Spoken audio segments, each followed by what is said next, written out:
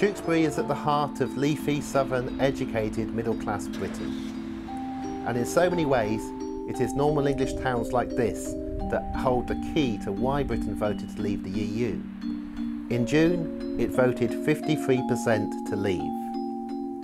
Tewkesbury is normal Middle England. In almost all of England, there was a narrow majority to leave. What people don't know is that 59% of all Leave voters were middle class. Of those, 34% of all Leave voters were social class A and B, managers and professionals. Only 17% of all Leave voters were skilled manual workers, white van man if you like. The vote to leave Europe was largely a middle class English vote. Professionals were the only social class group to vote majority Remain, 57% across the UK. But they were such a large group of voters and turnout amongst them was so high that they also constituted the largest bloc of Leave voters. The Brexit vote has been unfairly blamed on the poor. Geographers divide the UK, north and south, with a line that runs all the way from the Wash right down to the Severn. Below that line live 52% of all Leave voters. There are a few places in the south, such as London and Oxford and Cheltenham, where house prices are high and rents are high, and you have to be doing well to be able to live there. And in those places, a majority voted Remain.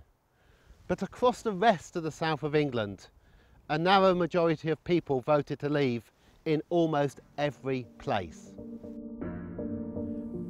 And it's not just the middle classes who voted for Brexit. A common myth has sprung up that it was the lower classes, especially northern English voters, that swung the pendulum in favour of Brexit. That they mattered this much is fantasy. There's a caricature of elderly voters, an affluent generation of pensioners voting out the hopes of the young. But in fact, since 2012, the life expectancy of elderly women began to fall in Britain. It got worse in 2013, and in 2015 we had one of the largest rises in mortality that we've had since the Second World War. Our health is getting worse. If we wanted a health service funded at the levels they have in Germany, we would actually have to spend an extra £1 billion every week on the NHS. The old have not been doing well in the UK in recent years. It is hardly surprising then that older voters, more dependent on health and care services, found the £350 million figure so alluring.